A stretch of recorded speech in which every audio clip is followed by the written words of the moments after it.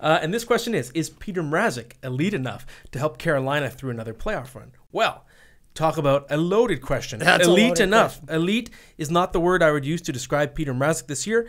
29 goalies have played 1,000 minutes this season at 5-on-5, and he is 25th out of 29 in the crucial stat goals saved above average per 60 minutes, which is arguably the best overall stat to measure a goalie.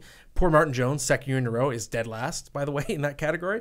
But if you're near the Martin Jones zone, which Petr Mrazek is, you're not getting it done. Yeah. That said, Mrazek was not being talked about as a great goaltender having a great season at this time last year. Yeah. He caught fire after the All-Star break, so there's still time for him to peak.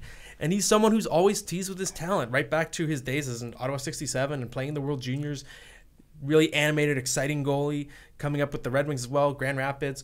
I liked him. I always have liked him. I always think the talent has been there, but the consistency has never been there. He has not found it yet. Right. And until he does, you can't trust him to be the guy. That said, I think Carolina, just with the quality of their defense core and their coaching, I don't think you need to be an elite goalie to win the Stanley Cup with Carolina. You just need to be good, really nearly good. You're good, yeah. And the question is, can he be good for a sustained period of time when it counts at the most, right? I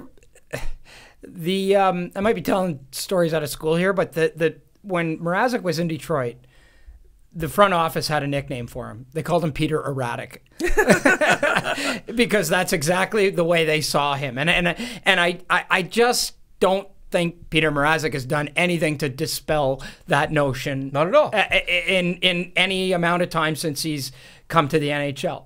That worries me. I would rather have a guy who's maybe not as good sometimes, but is more flatline level. Because I think when you know what to expect from your goaltending, you can play a certain way, and if you don't know whether or not your goalie is going to be able to stop the puck, that's a real I really think that there's a lot to be said for when you line up for that opening faceoff and you look back and you see a guy that you know you can rely on. I think that does huge amounts for a team, and I'm not sure that the Carolina Hurricanes, when they line up for the opening faceoff in the playoffs or any other time, can look back and go, "Yep, we're good."